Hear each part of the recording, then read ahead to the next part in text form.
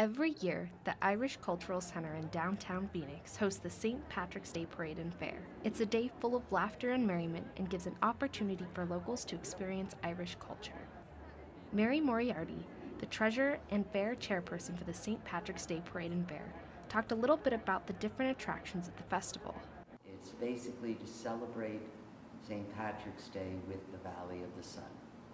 And we fence in the whole west side of Margaret T. Hance Park, including the Irish Cultural Center and the McClellan Library.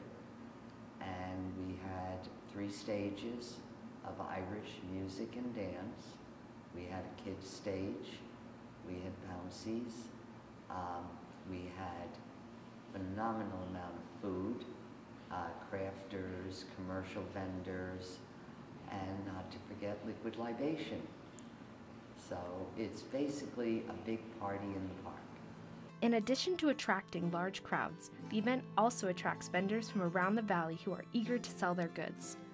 One of the vendors, In Your Face Sweets, sold St. Patrick's Day themed desserts. The 2 sisters who run the bakery gave insight into how they made their creative treats, along with how they run their business.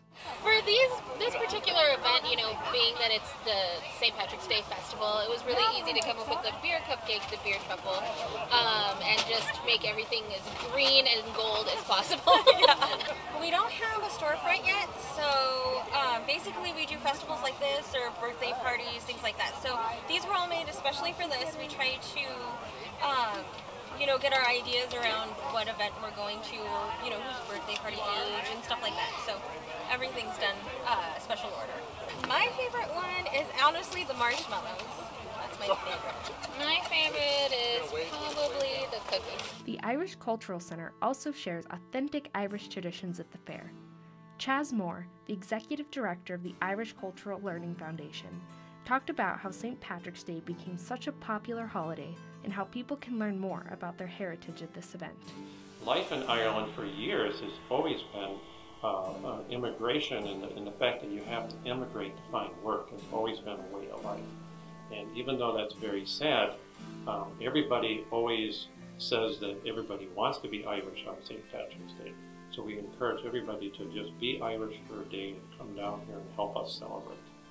The favorite part about St. Patrick's Day and the fair and what we're doing here at the Irish Cultural Center is to see the smiles on everybody's faces. It seems like almost everybody in the world is celebrating St. Patrick's Day, but to come down here and see what people really feel, and they see that connection, and a lot of times it will inspire them to go further, come back and do their genealogy, check out some of the great books we have, get involved as members.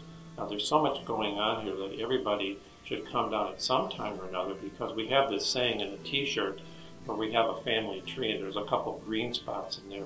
If you start doing your genealogy and go far enough back, you're probably going to find somebody in your family who might be Irish, who might have lived in Ireland at one time or another. And you'd be surprised with the families, how many of them are multicultural, multi-ethnic. The St. Patrick's Day Fair is a great way for people of all ages to learn more about Irish culture and celebrate the holiday. The next fair will be on March 16, 2019, but the Cultural Center hosts events throughout the entire year. This has been Megan Marples reporting in Phoenix for the Walter Cronkite School of Journalism.